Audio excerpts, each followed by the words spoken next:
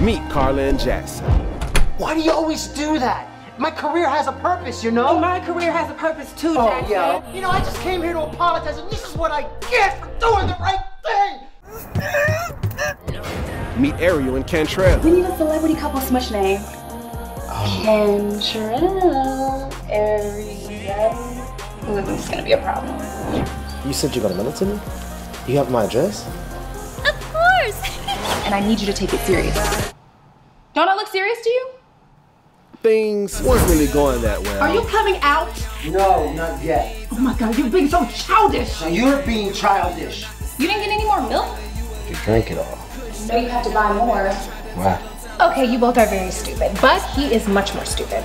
I'm honored, Nicole. Until... Jackson and Arroyo both have this, like, intense creative ambition. Carla and Cantrell are both homebodies, more easygoing. They should swap.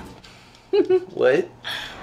So look, we swap names in their contact. We'll send Carla a text from Cantrell, but she really thinks it's from Jack. And then we'll send Ariel a text from Jack, but she really thinks it's from Cantrell. Hey, love is hard. How do you know that it's real? Jackson, a minute ago you said that last night was the best thing that ever happened to you. I mean, how does anyone know? Honestly, I thought what we had was real.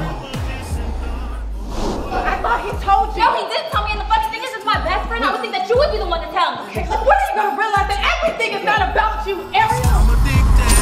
Switch that love. Man, you picked the most crazy, unique date spots. Coming soon.